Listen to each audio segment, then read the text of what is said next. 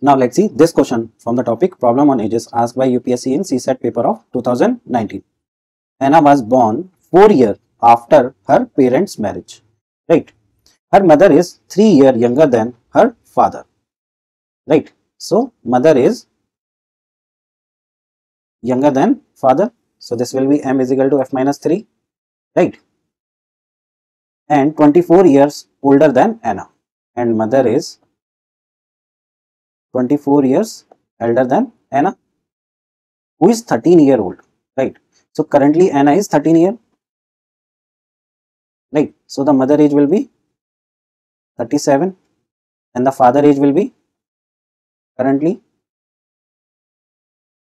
37 plus 3, 40. So current age of father is 40 and the current age of mother is 37 and the current age of Anna is 13 year. Now, at what age did Anna father get married, right?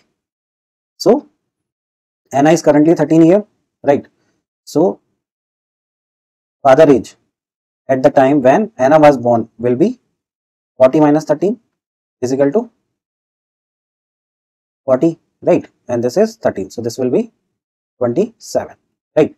When Anna born, right? But one more condition is given that Anna is born after 4 years, right? This one,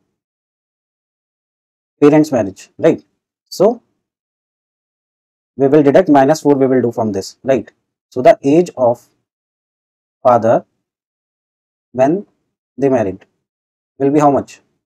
They married because Anna is born 4 years after, तो 4 साल पहले शादी हुई है, right? So this will be 27 minus 4, so 23. So the age of father when he got married is 23 years, right? So the answer will be option B. See, the question is easy, right? But I have seen like many students get confused in this language, right?